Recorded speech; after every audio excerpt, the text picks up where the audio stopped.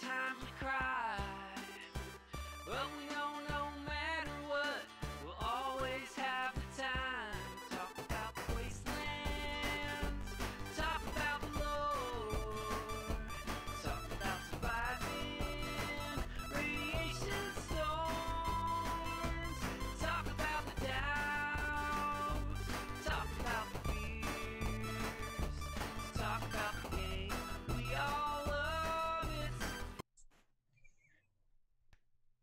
That was Dang rude. it! Dang it! That was rude. The music wasn't supposed to stop. That was rude for our audio folks. Hunter and I may have been doing some chair dancing. We were having a thing. We were having a thing. And I brought the cameras up as they were Rude. microphone singing into their combs. It's their fans. Now I know. Now I know why you wanted to plan the schedule this month. So anyway, hi everyone and welcome to That Fallout Show, episode 36, Baby You're My Better Half-Life. Thank you, Vendor, for the title. It was brilliant. It was better than Shaline's, because Shaline's salty. I am Rick McVick, and with us tonight, as always, is the great, lovely, wonderful, and salty Miss Shaline. Hello. I thought you were going to introduce Bender, so I took a sip of tea. Hi, everyone. It's like the waiter. How's your food? It's great. Wonderful. Wonderful. So cool. And also with us tonight is the illustrious Shiny. I don't know. I can't come up with like robot verbs, acronym, adjectives, things to describe a robot, but welcome, Vendor. Welcome, sir or madam. Thank you guys in the chat here live on twitch.tv/WeJustLoveGames. Thank you so much for joining us tonight, this Friday evening. And how you can help grow the show. Yes, you can help us grow by sharing us on your social media, sending us emails, like, subscribing, and retweeting our thingies, and telling your friends about us, hosting us on Twitch, etc. Well, maybe don't retweet our thingies. That was sorry, I had to. Is that water in your glass? No, it's soju. Have you ever had soju? No. It's basically like Korean rum. So it's just, this one's blueberry. Blueberry? It's very nice. It's almost like sake, but not sake. Sake it to me, Leo. All right, tonight we have such gems like the jokes that you have just heard, and some news, some gameplay, some challenges. Crap, I forgot about the challenges. So we'll strike that one off the list. No challenge, none. This show is a challenge. You know what else we didn't do? No, What? we did that, Shaline. It's fine. Don't mention it. Are you quite sure? I don't know what's going on here now. We've done that. Okay, well, anyway, we have the Valentine's special segment and some emails. But before we get into things that may or may not happen, Vendor, you want to take away with some 5-star reviews? Of course I do. We have a single 5-star review shout out from, I'm going to save the name till the end because it's glorious.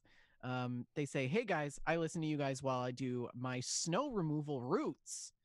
Thanks for a great show and keep up the good work. Faux-pocalypse.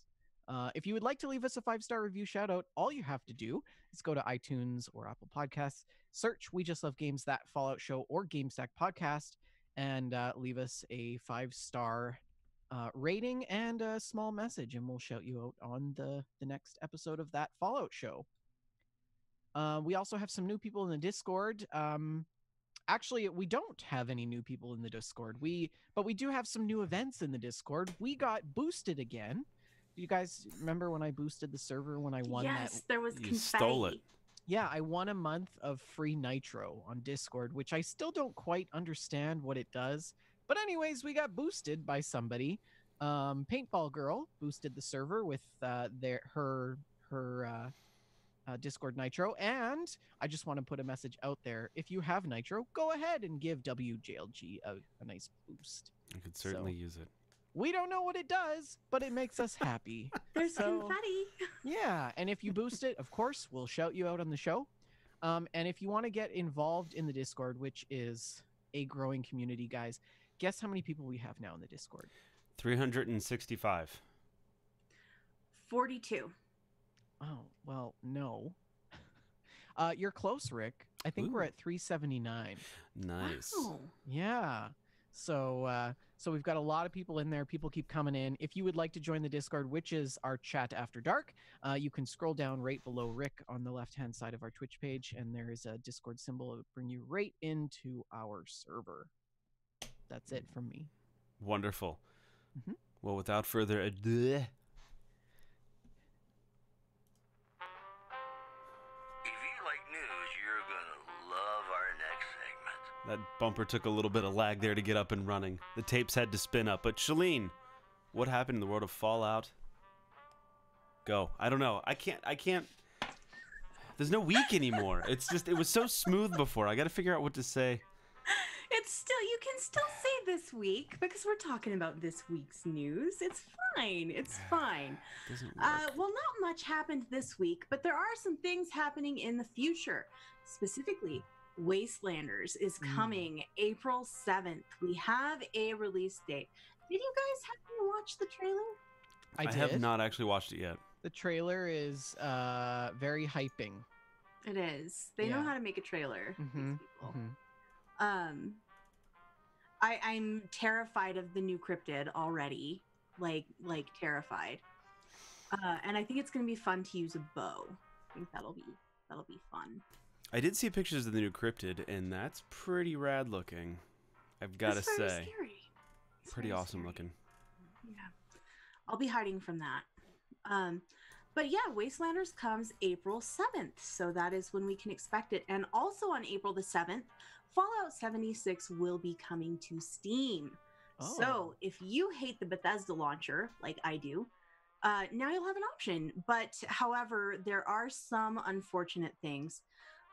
Your progress will carry over to the Steam version, and any of your what's it called? Atom Shop purchases, those will carry over.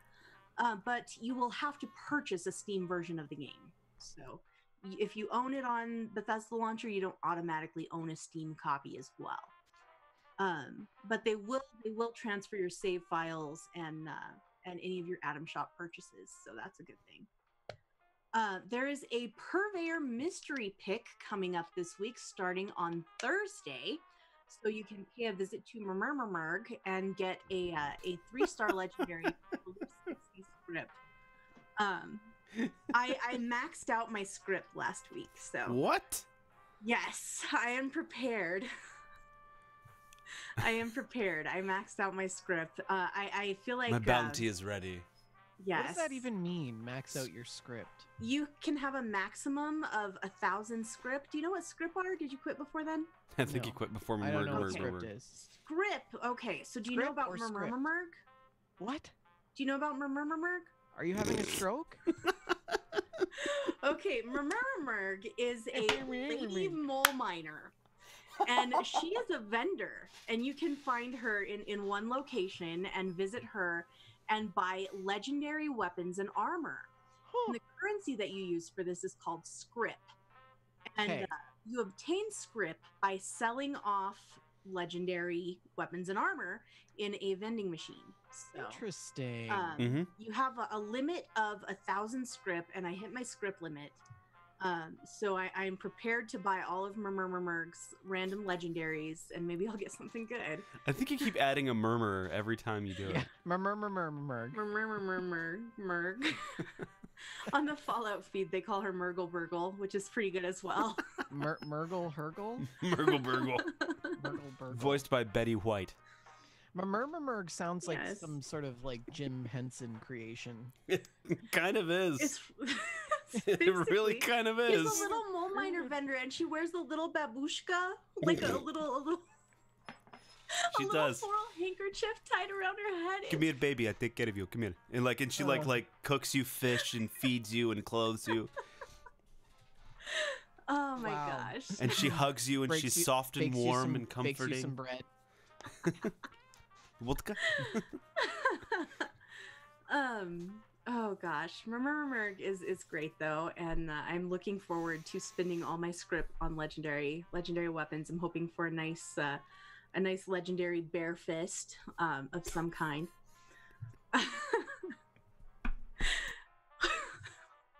There's Is it some going to new be the fist of Chuck Norris? It's the legendary bear fist. It's my bear skull fist, Rick. My bear skull fist. Uh-huh. It's glorious, the bear skull fist. I adore it. There's some new Twitch Prime loot available now. So if you have Twitch Prime, you can claim this fabulous loot. It's a bit better than the last round of Twitch Prime loot, in my opinion. And this includes Nuka Cherry armor paints for leather, metal, and combat armor, and a branding iron fire axe skin. So it's like a skin for the fire axe that makes it look like a raider branding iron. And there is a new photo mode pose that is basically the yoga tree pose. To me, it's a little strange because the knees don't seem to bend the way they should. And it looks particularly outlandish in power armor. Sounds like something a monarch would say. What? Bend the knee. The knees just don't seem to bend the way they Bend should. the knee, Jon Snow. Bend the knee. I guess I've missed something. Bend the knee is in to pledge your allegiance, you know, to to the king. I was Nope. joking about the knees not bending right in the you watched Game of Thrones, Rick? I know, but I don't remember every single little moment of it. Okay. That's fine. You do know what a monarch is, do you? A butterfly? Oh boy. Okay. I'm just gonna. Oh. We'll draw that out for you in crayon later on. No, I know. I know. Yes, I remember. Yeah, monarch, the king, bend the knee. Got it. This is the last time you're allowed to have a nap before the show, my dear. Would you rather me have moonshine before the show? He was murmuring. No. Murmuring on the out breath before the show. Vin Sylvan. I have a drink, thank you very much. Ghost Pines Red Wine Blend. It's very good. Oh dear. We are not endorsed by whatever wine that was that you just said. Ghost Tree, But not if Ghost Pine. you'd like to endorse us, Yep. Totally write us. we are info at WeJustLoveGames.com info at WeJustLoveGames.com. So all of those things that I just mentioned were part of the most recent Inside the Vault update from Bethesda. And something that was not a part of this update, but that I wanted to mention anyway, is that they have teased a faction reputation system for Wastelanders. Specifically, they've mentioned two factions, Raiders and Settlers. And depending on the choices that you make in the quests and the dialogue options that you choose in dialogue trees, you will build reputation and lose reputation in a similar way to New Vegas is what it Okay. looks like. So, for example, if you help Good Springs, then the Powder Gangers will not like you. So, I think that looks pretty compelling. That may introduce an additional level of replayability. So we'll see how that works. Definitely interested to see. That's it for the news. What's in the ballistic bargains? Hey! this week? I wanted to talk a little bit about Wastelanders before you just go pitch ahead, it over Rick. to the Please robot. Please do. I would love for you to talk about Wastelanders. I was just gonna say that, someone in the chat mentioned April 7th is gonna be the day of crashes, and I'm genuinely curious of your opinion, Shaline, as you've been playing the game more than I have. I haven't even installed it yet. Again, so you've had the updates and you've seen it. Do you feel like from the past couple of updates and rollouts and things, do you think this is going to be like Crash City, or do you think it's going to be, stable? You know what? I have no better insight than you do on this. I feel like they need for it to launch smoothly. They need for it to. And they do have the private test server out. People are playing it right now. And hopefully they are providing feedback that will help get this into a stable place. But honestly, I can't predict whether or not this is going to launch. I'm sure there will be some bugs, but I don't know if it's going to be disastrous or not. I really feel like even a minor problems are going to be seen as major problems because of the Just way biases. that this game has gone. Yeah. I think that I mean, I'm offering up my unsolicited opinion here. Well, that's why people listen to the show. Yeah. You don't need to I preface think this. that the load upon release is going to be really big. Yeah. I think it might even be bigger than the initial At release of the launch, game I think itself. You're right. And I think not only that, I think a lot of people are going to be downloading the game from scratch again, which is going to add to the burden even more so. I think you and I are going to be two of those people. So I think there's going to be some major server issues. Those are on really that good front. points. I do think that it will not be entirely complete. I think they're going to be continually adding stuff because that is the pattern that we've seen. I think that there's going to be some systems that are going to be out of whack while they try to sort things out. I think that we can see some price differences in the Atom Shop that kind of throw things off. Maybe some rewards from things that we do might not be what we expect them to be, or they might be so OP that it's just, kind of silly. So I think that there's going to be some balancing issues. And then also, I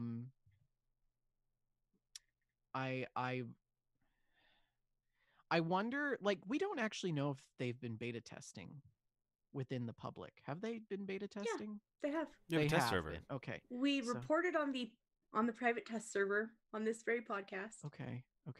I couldn't remember. Sorry. So I'm hoping that they take that information. Don't shake your head at me. I don't even remember what I had for breakfast. you. Never mind. Anyways, so that's my thoughts.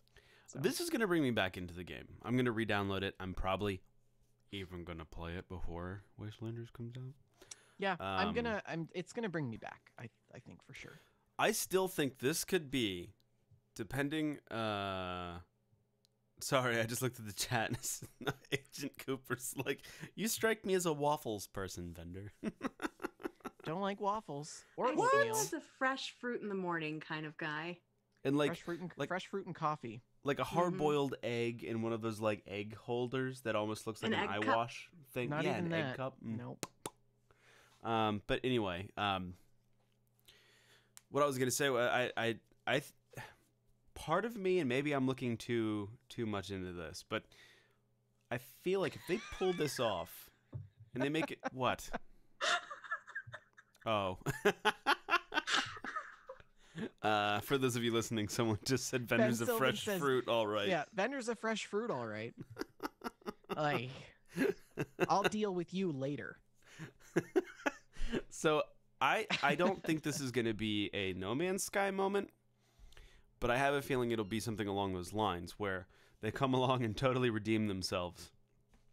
And Just when I thought you couldn't get any dumber, you go ahead and do something like I this. think that's how this is going to go. Totally redeem yourself. Yeah. This could be their moped moment. This could be their moment. We shall see, and I've got nothing but hope in my little heart after it has been dashed to bits. No. Yeah. Honestly, I feel like I may have less faith in the launch of Wastelanders than you do, even. Really? Yeah, I think it's gonna be great. I think I'm going to enjoy it. I think I'm gonna put a lot of time into it, but I don't think that it's going to change minds about this game. I think if you don't enjoy what the game is now, I don't think you're gonna enjoy what it is after Wastelanders drops. There's going to be Go ahead. No, I was going to say there's going to be a guaranteed subset of people who just will not change their mind for anything. But I do think this is going to, if it goes right and goes good and it's good content, I think it's going to shift the focus a bit more. I think part of it too is on the shoulders of the people playing it. And I mean, don't get me wrong, I love you guys and I love playing Fallout 76 with you, but I never have played it by myself.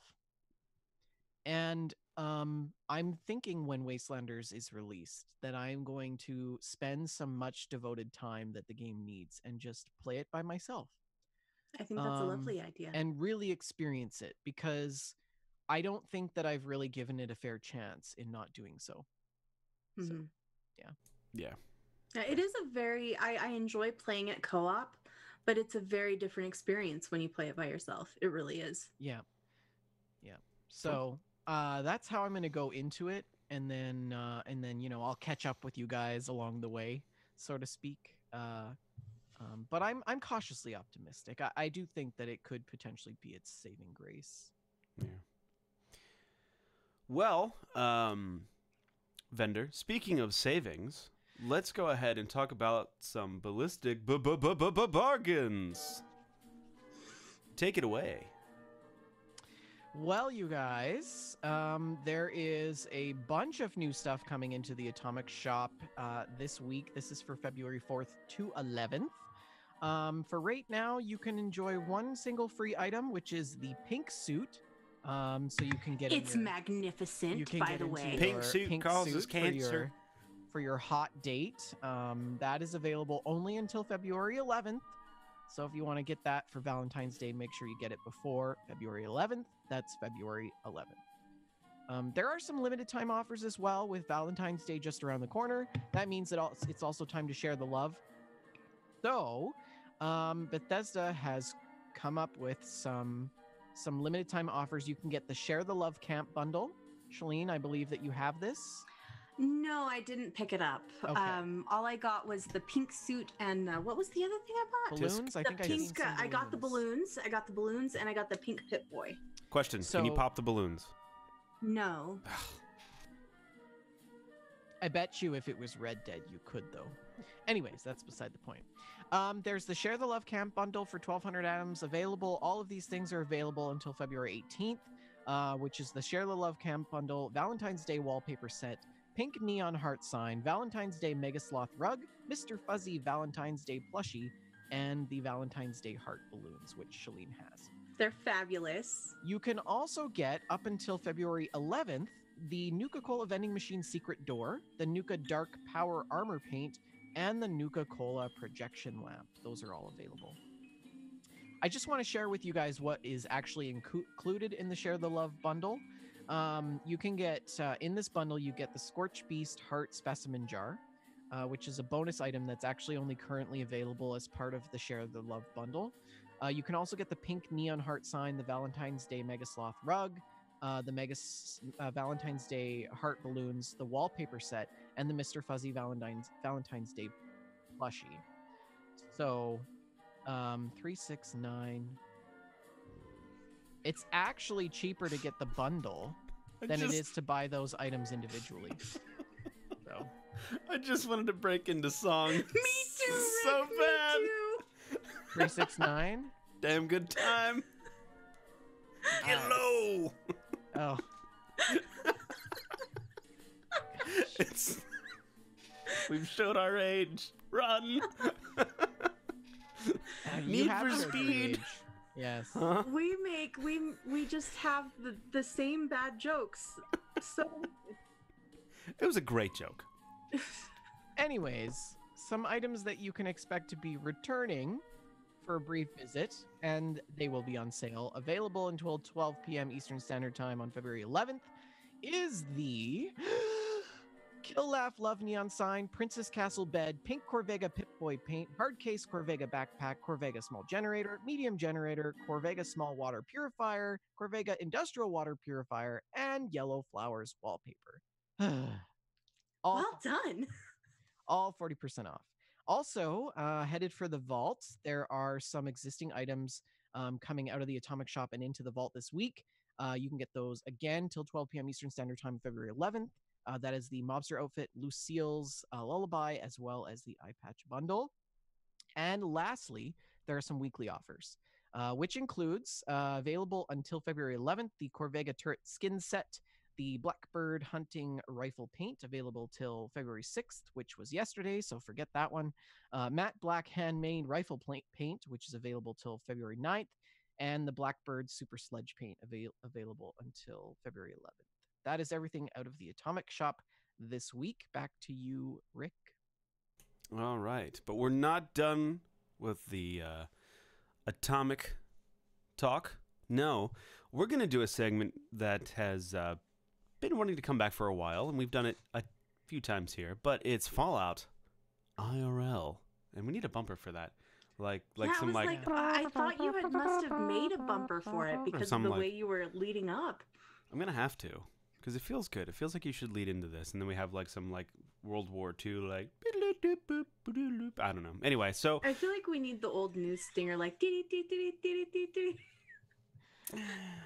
we need something. We need something. Yeah. But nothing that we have right now. Something worldly, just all encompassing people and I don't know. Here we are planning the show on the show. Take it away, Rick. So we were trying to figure out what we were going to talk about this week, since it's coming up close to the, it's either the most beloved holy holiday to some, or it's the holiday that brings about the most death and destruction to one's self-esteem. I don't know how you view February 14th. Call it Discount Chocolate Eve. Discount Chocolate Eve. So, I did some Googling to try to figure out, like, what topics, like, what happened on Valentine's Day that maybe correlated with nuclear stuff, atomic things, that sort of thing. What did you find? Turns out, what? Oh, I'm just asking, what did you find? Well, it turns out, Vendor, thank you for asking, that in 1950, on February 14th, which is the Day of Love, a Convair B-36 Air Force plane was flying near British Columbia. It was doing a fake bomb run, and it was carrying a Mark IV nuclear bomb. And so it was a fake bomb run, but a real bomb. Yes, because that's how you do things in America. Yeah. Actually, this is fake, in but British we're gonna... Wait, which British Columbia are we talking about? Canada. Okay, so that's not America? So just for the record, I'm getting there. So the Corvair B-36B was flying a simulated nuclear strike run on the Soviet Union. So of course they fly over Canada, and it took off from the Pacific Northwest, particularly the Panhandle of Alaska, because that's the United States, Vendor. It still throws me why we have a state all the way up there. It's so weird. It's because we're slowly annexing it. Don't worry, it's fine. Just freeze you out. It was going to run to Southern California and then to San Francisco, and then continue its nonstop flight to Fort Worth, Texas. And so it did not go particularly well. But before we get to that, it was not supposed to penetrate Canadian airspace by any stretch. It was supposed to just kind of go around it over the sea. It was carrying a Mark IV atomic bomb, and it contained 5,000 pounds of TNT and some uranium, but it did not include the plutonium warhead that would set off a nuclear explosion. So it would just be a really, really big boom, but there would be no nuclear explosion as a result of its detonation. Okay. So there's that. As the plane was flying, though, something terrible, drastically bad, befell the plane and its engines, technically. It was so cold that it froze. Really? So this plane has 6 engines, 3 per wing. And 3 of the 6 engines began shooting flames, and they were shut down. And since it was trying to fly on 3 other engines, it didn't work. So there was ice buildup in the carburetor intakes of these engines, so they couldn't suck in enough air, and they overheated and went... Oh, boy. Yeah. So they didn't have, it was the 50s. Did they even have de-icers? Apparently they didn't, because they went down. So, the atomic bomb was jettisoned and detonated in midair, and this happened off the coast of British Columbia, if I'm not mistaken. Yeah, they're saying Mount Colgay. Yes. Which, if I remember my mountains, that would be somewhere near Swan Lake. there you go. Swan Lake, British Columbia. The USAF later stated that the fake practice core on board the aircraft was inserted into the weapon before it was dropped. I don't really know why they did that, but there you go. So it went down, and they sent out a few people to search, and they ended up surviving. 12 people did. There were 5 fatalities though from the aircraft going down.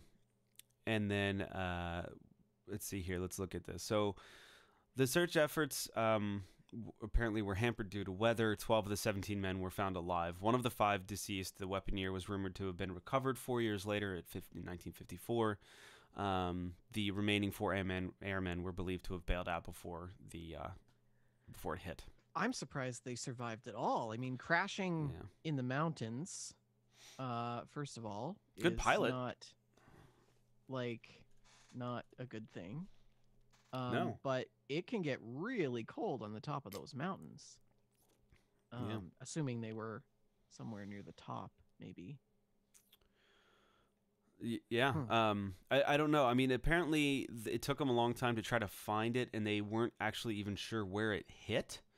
In 1997, they found 2. Let's see here. What does it say?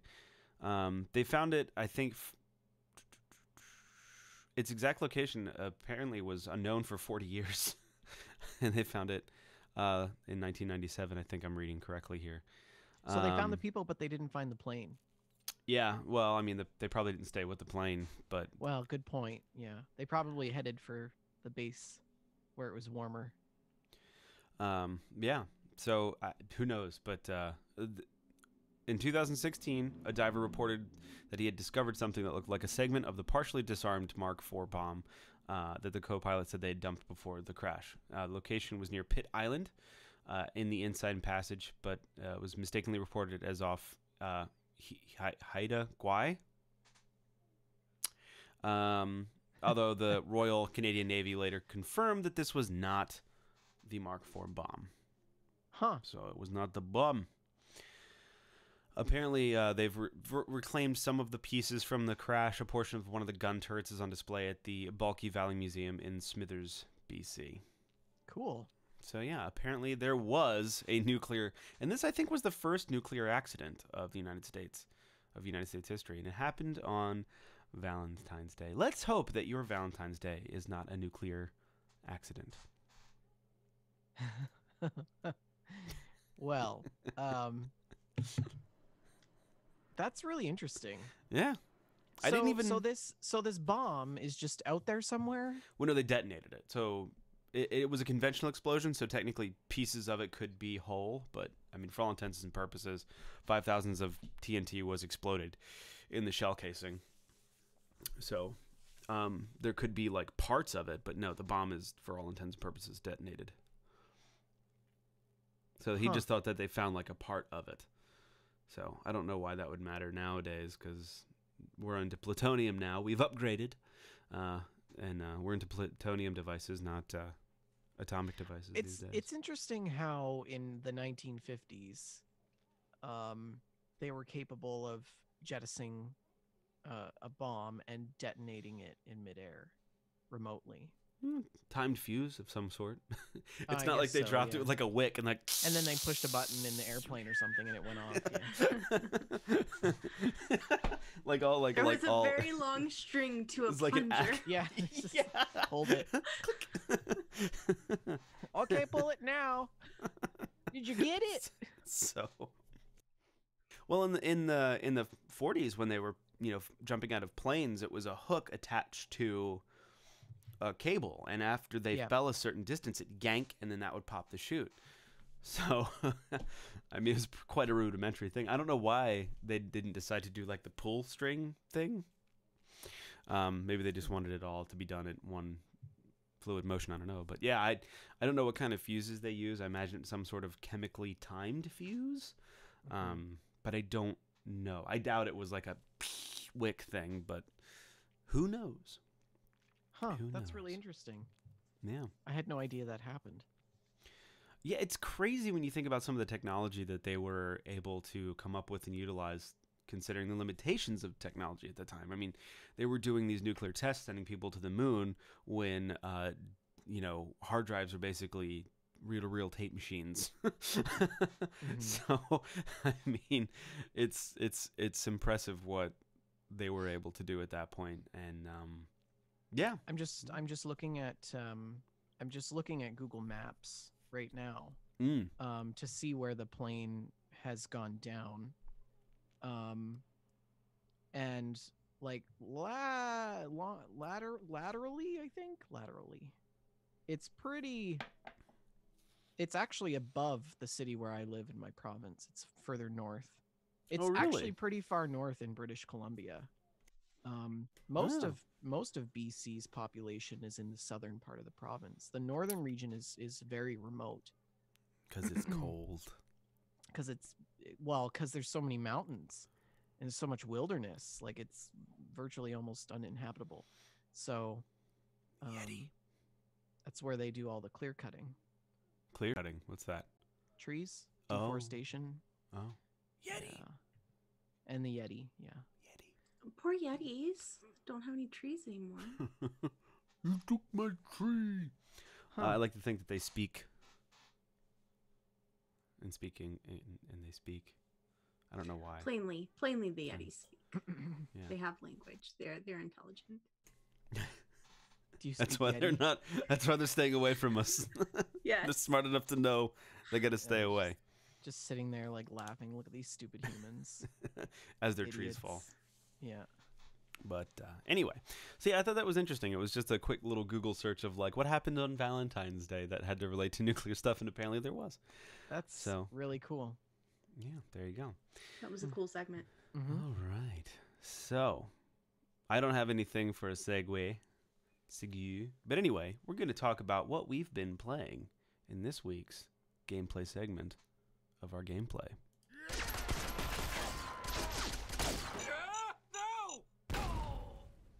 Vendor, why don't you start? I haven't really been playing anything apocalyptic related. Mostly just Red Dead Redemption, which I could talk to you about until I'm blue in the face, but You have I been think I'm quite gonna obsessed over that game. I think I'm going to save that for GameStack because I need to reflect on it. Dear Diary, and then come with some real stories. Okay. All right. Cool. So. Dear Diary. Today I killed some people. Yeah. I don't know why. Arthur I Morgan know. has a diary, and that's literally what he writes in I it. don't know why. I don't know why. I just kill him. So funny. All right. It's probably the weaker part of his character, but neither here So- nor there. I've been playing a new survival horror kind of scary game. I guess it kind of qualifies for this. It's not really post-apocalyptic. I don't even know if there's It's survival. backstory. Yeah, I don't know if there's backstory behind it, but it's called Hunt Showdown, Showdown, I should say. I was looking at this. It looks really cool. Oh my gosh. So there's so much going on in this game. It's very, very unique. And basically it's a PvP / PvE kind of quasi battle royale. And the premise is there's a big baddie on the map that you have to find 3 clues in order to pinpoint the location of this big baddie. Once you find the clues, you go to the big baddie, you kill it, and then it starts a banishing process, which takes a while, and then you banish its soul to hell. After you banish its soul to hell, you pick up some bounties, and then you find it one of 3 exit points on the map. Go to the exit point, wait for, I think, like 30 or 40 seconds, and then you exit the map and beat the match. The caveat to this is there's 12 people total on this map, all looking for the big baddie. There's also smaller zombie creatures on the map, and then there's like other kind of creatures like worm creatures in the water sometimes. So when you like step in the water, there's these like worm things go and come at you like a tentacled creature. There's also like this one baddie where the head is on the side, like this weird like a rib cage thing sticking out, and it charges you and it shoots bees at you. And Not the bees. Bees? I don't know what they are, but they Have you fly guys and they seen that buzz. Rejected film where it's like, and now angry ticks fire out of my nipples, and it's like bees come out, and it's like, yeah. I'll send it to you. It's fine. Oh, are you talking to the my spoon Rejected is film. too big. Yeah. Yes. I am a banana. And so there's like other creatures on there, and as you kill creatures, you get money for that and experience. But the big bad is the most. So there's a couple little caveats. When you are banishing the bounty, the main bounty, it shows up on the map. So everyone goes, there it is. And then they come and they like wait. They wait for you. However, once you banish the thing and pick up the bounty, your dark sight, where typically your dark sight points you in the direction of the clues, your dark sight power turns into where you can see the other people through walls. So while people are So you setting have up X-ray ambushes, vision? you have X-ray vision. So it's like they give Cool. you a big boost. So like you're like, all right, there's 5 guys right there. Throw a grenade when we open the door, do this, and then you can kind of coordinate. Right. But the other thing is too, when you pick up the bounty, you're always pinged on the map, so people can Hunt. follow you and chase you, and that kind of adds to the, you're trying to run, but then you're getting chased and attacked by other zombies at the same time as live people are trying to kill you. Right. It's $54. No, well, actually That's the 40 American. that's true. Well, the legendary edition is with the DLC is only 34. I like how the American. legend edition is Cheaper. So anyway, What's it called? Legends of the Bayou. yes. So That looks cool. here's the thing. It takes place in the 1890s in Louisiana's Bayou area. So the guns are period specific, like the Sharps rifles, and the clothing is period specific. And Cool. there's a couple other things too.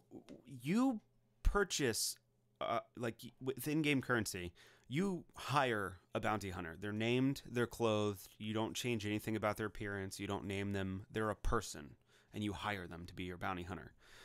And then you play as that person in the game. Now you can buy equipment and equip and spec them out with traits and stuff, and they level up. You level up Okay. as a person, but then like the actual bounty hunter can level up. But if you die, you lose that character and its equipment. So it's permadeath in that regard. But you still, if you die in the game, you get half your XP and I think half your money. So you don't lose what you did, but you do lose the character and the equipment. And luckily, the equipment isn't that expensive. I have a lot of money in the game from just not even doing the bounties because I can't as I play solo. How long But- have you been playing this for? Like 7 hours. No. Like A in week. total. A week. Since when though? Last week. Like a year? No, Like, last how week. long? Like just started I playing. this? just started playing.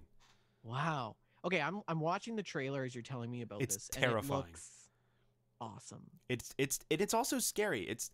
It's like just shy of Resident Evil scary because especially when you're by yourself, when you're walking, if you're not looking at the ground and you step on glass, it's like and like things then notice you and then other people hear you. Like No. I was Are there playing this. zombies? What? Like what kind of baddies are in the thing? They're like zombies that carry cleavers sometimes or torches, and one of them has like a head, like a metal cage on its head. It's like Apocalypse meets Cowboy. yeah. There's a whole lot of stuff going on here, and it's what? My glass has bees on it. Oh, We were Oh talking my about bees. I was just showing the chat. so I just realized. I think we should play this. I wanna think play so too. this. I want to play this with you. There's only 3 people allowed on a team, so it's like made for us. Here's the other thing too. I was playing quick play. There's like a nice little PvP oriented quick play. I was sneaking up on this area, and I hear these crows fly, and they flutter up, and I turn around and I look, and I see them fly up from a field behind me, and I'm like, Wait a minute, there's somebody. How do the crows fly, Rick? I think how is that? Can you just? We're waiting. So I'm saying this because I turned around and knew that someone was in that direction, because if you walk past birds like ducks and crows, they fly away and call. How? And then How's that? people will I'm going to When shoot someone you in the housed face. you, it's a cardinal rule that you have to repeat your imitation. caw. Anyways. There we go. Nicely done. Oh, it's good. So There, if you're, it's such a fascinating game. There's a lot of different elements going on here. There's like permadeath, there's survival things, there's PvE, there's PvP. The guns make the firefights intense because you fire and you're like, oh. And then you get like You're powder trying in to your load face, one and you're like, round. hold on, I just gotta get the. Vendor. I gotta reload my gun. Yeah. don't do that. You were just doing Never that. do that again. Okay, so I think the most important question we've all been waiting for, Shaline can back me up on this, is what are the clothes like? They're pretty epic. There's this one chick, whenever her style comes up, I love it because she's wearing like this tucked in like long sleeve shirt and like bullet suspenders with like We're sold. And she has a really long thick braid that wraps around the front of her. And I'm like, yeah. And it's some of the like I think there's a legendary character that's a preacher that has like 2 upside down crosses on his forehead. It's just like, oh man, it's all about. Jeez. So my wife When did was this game release though? like this Last past fall, August. I believe. August 2019 says. This game has Yeah. everything that is me in it. I'm obsessed with the occult, especially centralizing around like hell and demons Like and voodoo heaven and sin. Yeah. And I love those themes, and I love Western, especially the late 1800s with like black powder rifles and early cartridge stuff. And my wife was like, you need to play this game because they made it for you. It's all about the occult and banishing and creatures. And, So when you played it, Oh. she had already played it? no, she just heard about it from a She Destiny just podcast. seen it. Oh. Yeah, and she just like Wait, was like, she oh, that sounds listens like to Rick. podcasts other than ours? How dare her? I know, she's awful, and we're You separated. can tell No, her I'm that kidding. she's fired, even though we didn't hire her. So. But yeah, I Yes, mean, we've it's never paid her for any of the amazing work she's done for these shows. Including this wonderful background that you guys see here. So. But yeah, it's a great game, and it's scary to play by yourself. As you play it more, it tends to get less scary because you're like, oh, there's glass, and I know it's coming, and I know this kind of creature, and I know, so. But So it's what kind still of what kind of PvE elements then does it have? well, the zombies and stuff. So like while there's 12 other people on this map, there's still zombies and stuff around. So if you're on the other end of the map and someone gets the bounty and then gets out of the map, you have 5 minutes to get to an exit point, and the exit points are random. So you could be on the other side of the map, and you've got 5 minutes to hoof it across this map, which is like Interesting. a bit smaller than the first map in PUBG. Yeah. And you got to do That's nothing pretty but sizable. yeah, you've got to book it. And when you book it, you run into things you didn't expect. And so it becomes pretty hard sometimes to maneuver. The other thing too, I should mention, there is the permadeath, but if you there's other mechanics I don't want to get into, but like if you're feeling like I need to get out of here, I can't win, I've been hurt a bunch of times, I've been rezzed twice, I've got 1 health chunk left, I need to get out.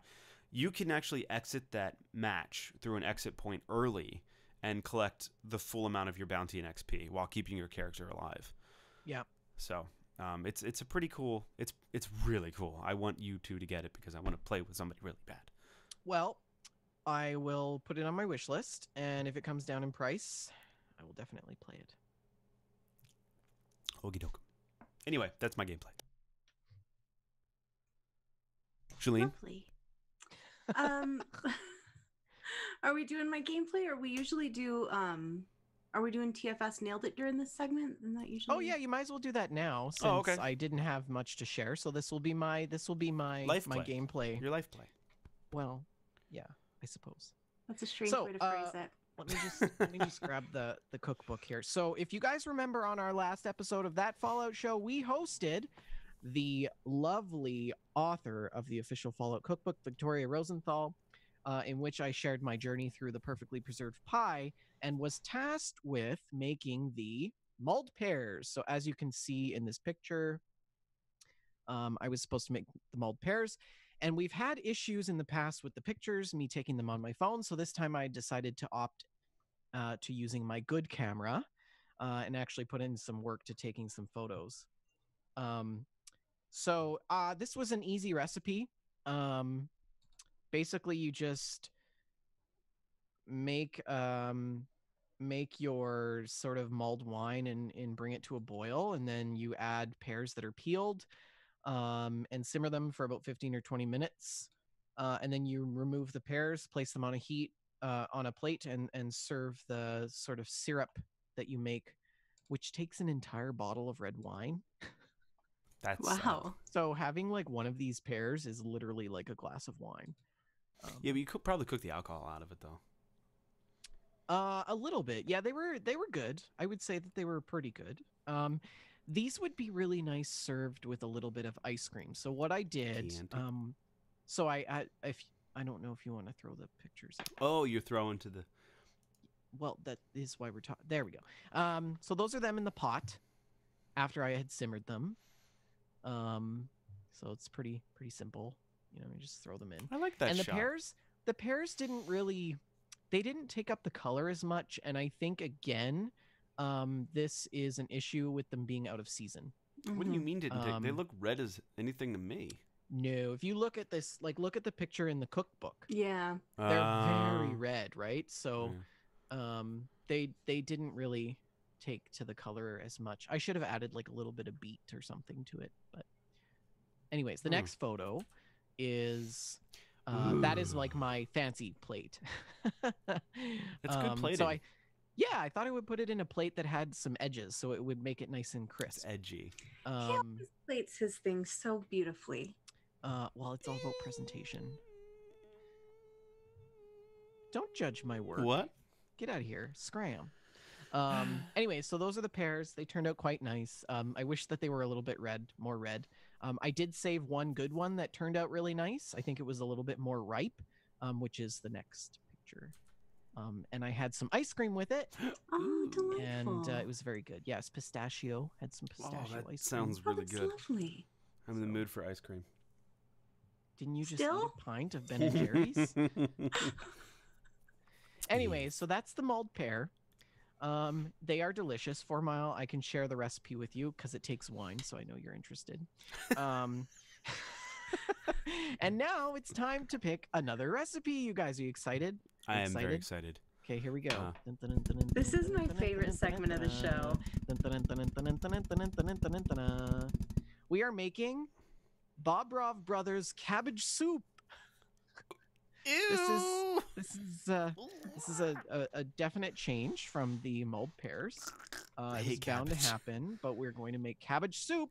The vault is filled with all your favorite prepackaged favorites. But if you have a hankering for some vegetables, for some reason, this nutritious cabbage soup is a great choice. For some reason. Yeah. So anyways, that is my new task. The recipe is listed as medium difficulty. Should take about 45 minutes prep time, 45 minutes cook time, and serves up to 8 people. So Wonderful. got my homework. All right. Lovely. Thank you, Vendor. I enjoy that. It really is my favorite segment of the show. I love it. Well, I played a bunch of Fallout 76 this week. So I decided to go ahead and sit down and do the Grafton Pawn Shop quest. I don't know if you guys are familiar with that at all. It is a bit of a tease for the Wastelanders DLC that's coming up. And doing this quest was actually, it kind of was the conspiracy that we wanted to happen with the petroglyphs thing. It really, it Did it have to do with the unfolded that way. petroglyphs? It didn't. Well, that's it dumb. didn't. But it was very conspiracy like.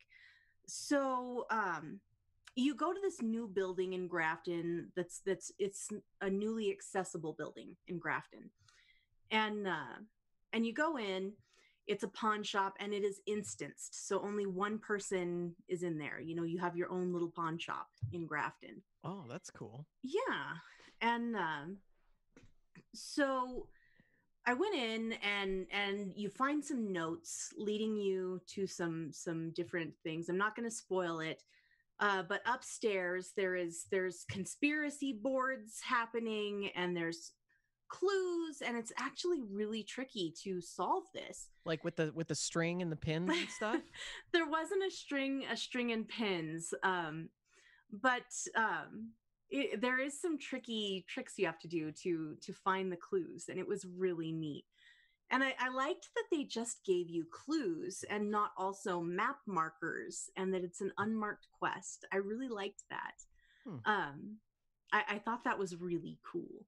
And I eventually did find all of the clues. I had to track down 6 different map pieces in different locations, and they just gave you a very vague clue as to what the location is. So several times I made wrong assumptions, and I went to several different places before I found the right place. And it was a bit of a scavenger hunt finding all these map pieces.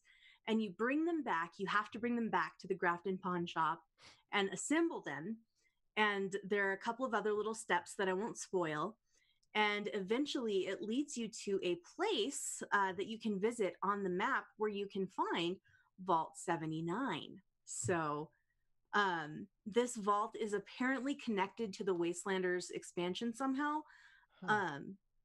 I don't know if this is where some of the new dwellers are going to come from or what.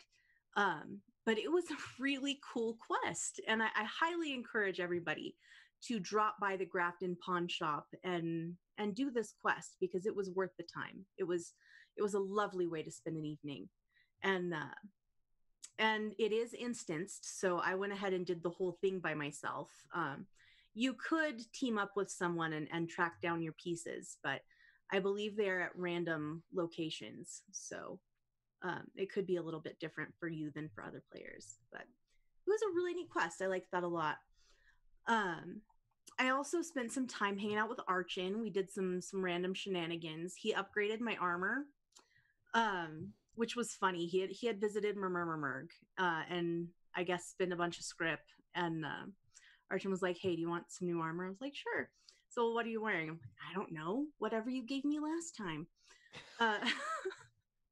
Because I don't pay attention. I don't take the time. I can't be bothered to pay attention to my armor. But he looked at what I had and upgraded my armor, and it's lovely. I have a lovely new set of armor. Nice. I bought those heart balloons from the Atom Shop. Right. And I put them everywhere, and they're so obnoxious, and I love them. They're those metallic shiny balloons, like the kind that kill wildlife. Yes. Yeah. I put them everywhere. It's so great. So And do they come as like a set of 3 that you place? you can. There are 2 different. There are some. There's a set of 4, I think, and then there's a set one that's just a single balloon. So. Cool. Yeah, I have them all over my little camp. My little camp is such a disaster. It's such a mess. I love it though. It's home sweet home.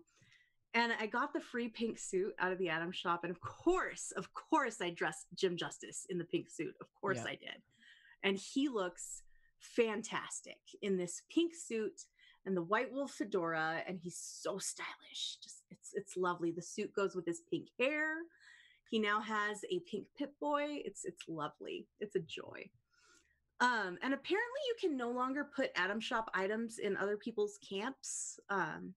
You could do that in the beginning. I know, because Jess and Archin put numerous things in my camp that I didn't have access to. I learned this because I was trying to put the obnoxious balloons in Archin's camp, and it wouldn't let me. So that was too sad. It was unfortunate. But we were doing an event, and we were in the forest, and Archin has been wearing the mobster outfit. It's like a pinstriped dark suit. He's been wearing that with his white wolf fedora. And we ran into this guy in the woods who was wearing a white suit and a white wolf fedora. So we stopped and took a photo together, which I thought was pretty fun. And somehow we had managed to line up like in order of size, which was also funny. Nice. So it was a cute picture. We found someone's camp who had posted their Twitter name, so I sent a photo of us at his camp to that guy on Twitter. It was really funny. I love that people do that. I feel like the community in this game is really something special. Who was it that you found? I don't remember his name. Oh. But I sent him a tweet. He had his place set up like the Cabot house. So yeah, it was cute. I always love finding. I never put my sign together because I could never afford the letters. Hmm. So, yeah. Yeah, the letters are I costly. think Archon had made me some letters. Yeah, that's right. That's right. Archon made my billboard. So it hasn't been that long since you were able to actually put things in other people's camps. I love how Archon is just carrying us through. He is, yeah. It's like the He must look like Popeye at this point. have you ever Yeah. seen have you ever seen like the possum, and it has the mother possum and it has all the baby possums clinging to its back? That's pretty much Archon. That's Archon carrying us through this game. Uh-huh. But we were in the Enclave bunker. I had gone there because Archon wanted me to buy some pockets for my new armor, because it was scout armor, which apparently you have to buy the pockets from the Enclave. You can't just build the pockets. And of course I need the pockets because I'm a hoarder. So we dropped by the Enclave bunker, and you know the Protectrons they're fancy. They're so cute. You know, they have like little suits and Little stuff. bow ties. Yeah. Yes. Well, I was walking it, and they just started dropping dead for no apparent reason. Huh? I just kept coming across little Protectron corpses. But you never actually seen them die. No, They were just it was dead. it was very mysterious, and I suspect foul play. So that was extremely mysterious. If anyone can explain the dead robots in the Enclave bunker, please let me know. So last night we launched a nuke. Yeah, it was great. It's been a long Congratulations. time. Thank you. It's been a long time coming. But Archon and I dropped a nuke. It was not Archon's first nuke, but it was my first nuke. And it was really fun. I really enjoyed exploring the bunker. We went to Missile Silo Charlie. And oh, thank you, Archon. The camp was Chibi Kinesis. But we went to Missile Silo Charlie, and Archon's extremely patient. He's an extremely patient human being. And I explored this bunker the way that I would have if I was playing by myself. You know, Yeah. I rolled through it slowly and just absorbed the atmosphere and read every little bit of lore, and it was really a neat experience. And this man, he has the patience of a saint. I'd be hacking a terminal over there, and I would hear the Colonel Gutsy voice, and I'd hear the Assaultron voice, and the what is it, the Robo Brain? It's like, Yeah. don't let the alluring voice fool you. I'm a lethal killing machine. Yeah. And I would see Archon's health bar just drop to nothing while I'm hacking this turtle. Like, Archon, you okay? And it'll start climbing back up. His health bar is like, oh, I'm fine. Nothing to see here. Carry on, carry on. I'll finish reading the terminal and I'll get off. And Archon's just standing there in front of this huge mountain of robot corpses. Just Jeez. meanwhile, I haven't taken any damage. I'm completely unharmed. He's like the West Virginia Secret Service for Jim Justice, governor of West Virginia. Yeah. It was fantastic. It was really funny. But as you progress through this bunker, you fight through waves of security robots who are trying to stop you from launching the nuke. And eventually, there are some friendly robots, and they are called crew chiefs, and they each have different jobs. One of them is in charge of the launch, and one of them is in charge of something else. And you have these 5 little robots all doing their jobs, and they're adorable. And you have to protect them from the security robots. So you're defending yourself and these other little robots. And it was really neat. What level is Jim Justice? Combobulator asks in chat. I believe he's 93 now. But gained a level or 2 last night, which was good. So yesterday I was in a lecture for school that was about copyright. Mm-hmm. And legal rights and stuff for like scientists. And we got on the conversation of should robots have copyrights? because there are now robots and machine programs that are capable of writing an entire book, Right. without any human interference or intervention. And I was like, well, robots should have rights. Because, I am one. No, I didn't say Yes. that, but yeah. I am Vendertron. It was like Civil rights champion my two for worlds robots. my two worlds crossed, and I didn't really know what to do. And yeah. I love that. I love that. But I was getting ready to launch the nuke. We were almost done, and then the someone else launched a nuke right at that moment and launched it at the Queen, and I was so sad because I couldn't launch my nuke at the Queen. It was already done. I mean, I guess I could have just doubled up, but what's the fun in that? So I you never nuked launched the White Spring. I nuked the White Spring instead. Okay.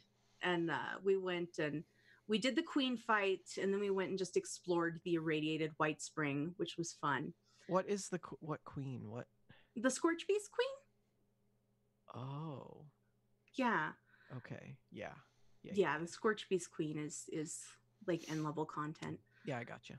But it was a really great experience launching the nuke, and I really appreciated Archon being patient with me as I explored that area and being the Secret Service for Jim Justice, keeping me safe. So that was fun.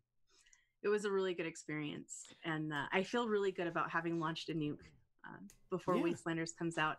I think that Wastelanders is going to fundamentally change the world of Fallout 76, and I really want to experience everything the game has to offer at least once before that happens. So.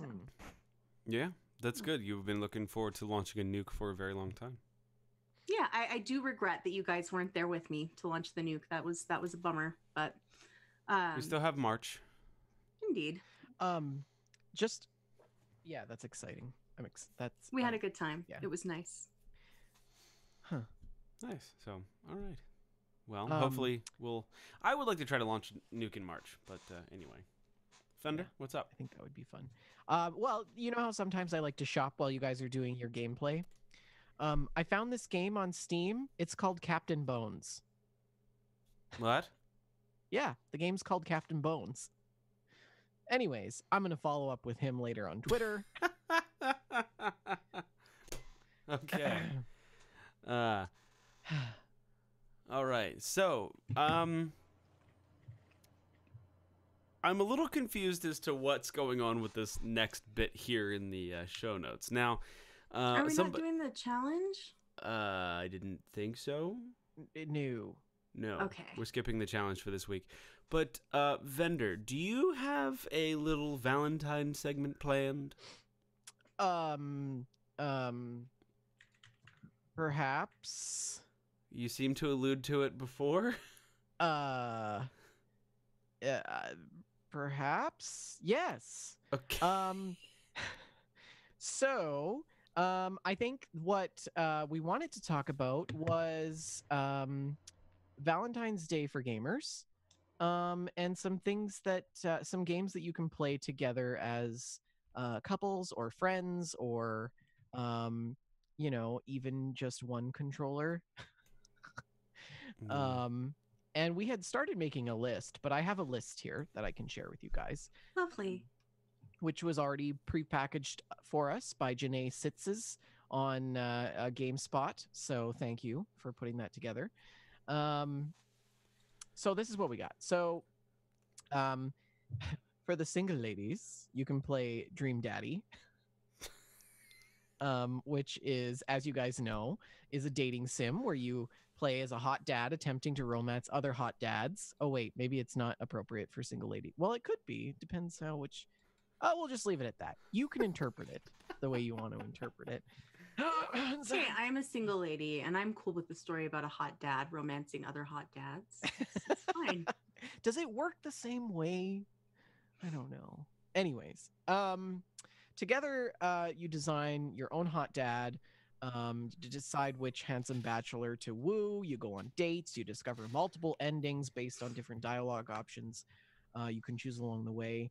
And, it's not all flirtation and dad puns, but Dream Daddy has a very nice storyline as well about parenthood and memorable characters that will leave you with some nice memories. So you can play that. You can also try out Stardew Valley. Stardew Valley is an awesome game that you can play with friends and loved ones. It's also really good as a single player game as well. So it's not just a farming sim. It is, you know, you build friendships, you do quests, you do all kinds of stuff. You can even get married to other characters, including the friends that you play with in the game, which is pretty cool.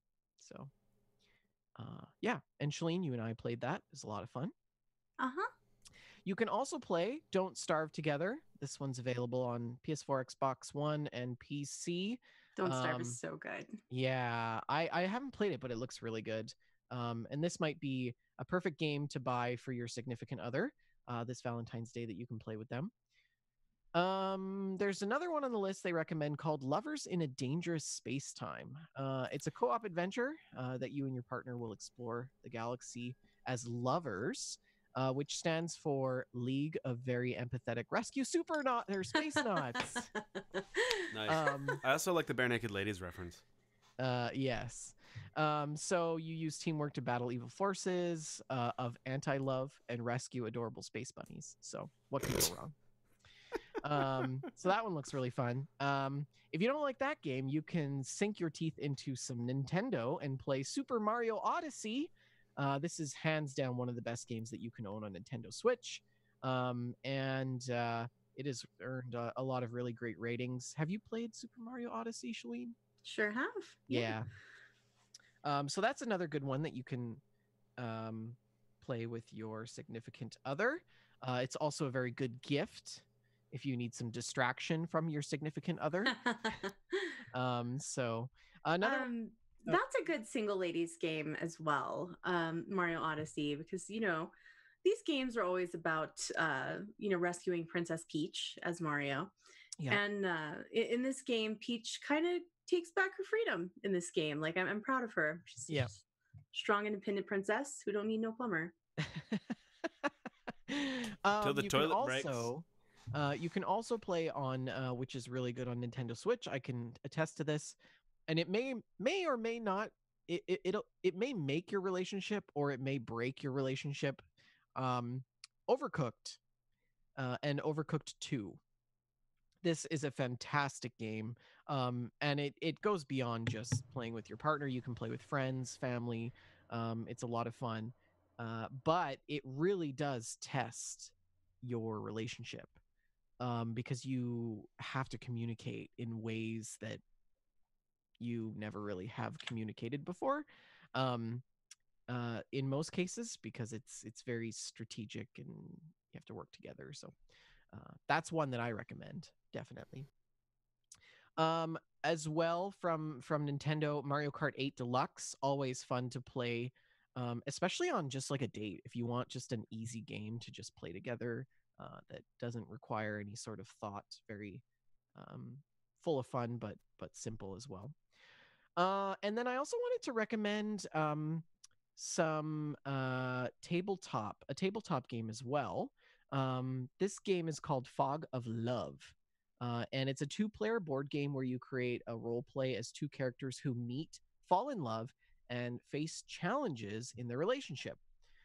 So you have, memorable sweet moments, difficult arguments, and you have to decide how your character reacts, and then you earn points and certain traits along the way, just like you would in real life. And you can also have different goals, and by the end of the game, your relationship either grows stronger or you grow apart. So that maybe not one that you want to play on Valentine's Day, but it is a game that would be really interesting. So that is my list of things for gamers to do on Valentine's Day. There's also if you guys want to add anything, you're more than welcome to, but yeah. No, I can't think of anything. I got nothing. Okay. Great. Okay. Yeah, I'm sorry, dear. If I knew anything about this, I wouldn't be forever alone. So Okay. Well, Yeah. well, what a loving way to end this show of shows that we have here called That Fallout Show. But our streaming, I've lost my train of thought.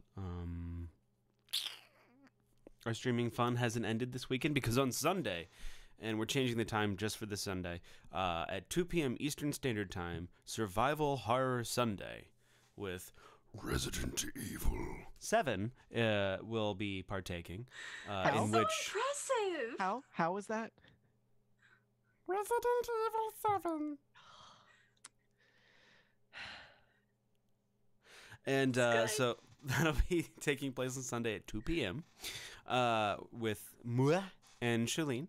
And it'll be part 3. We've already gone through this a little bit, and we've murdered the dad, and now we're trying to escape the mother. Well, I mean, the dad. turned into a I spider. don't trust that he's still murdered. Yeah, I don't know. His Do you want legs to were go through gone. the to-do list as a tease? Yeah, let's talk Our about. Let's do that. Resident Evil to-do list. Let's do that real quick. Number 1, get the lamp from the spider lady. Number 2, get arm for serum. Number 3, get snake key. Number 4, save Mia? Question mark. Yes.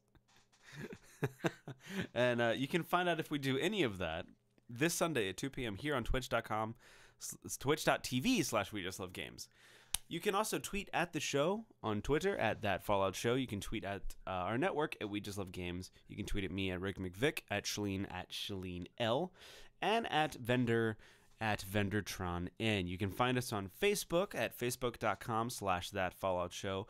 And also /groups/That Fallout Show. You can find our network as well, which hosts most of our game stack information, which is facebook.com/We Just Love Games and also /groups/We Just Love Games. You can email us at info@WeJustLoveGames.com.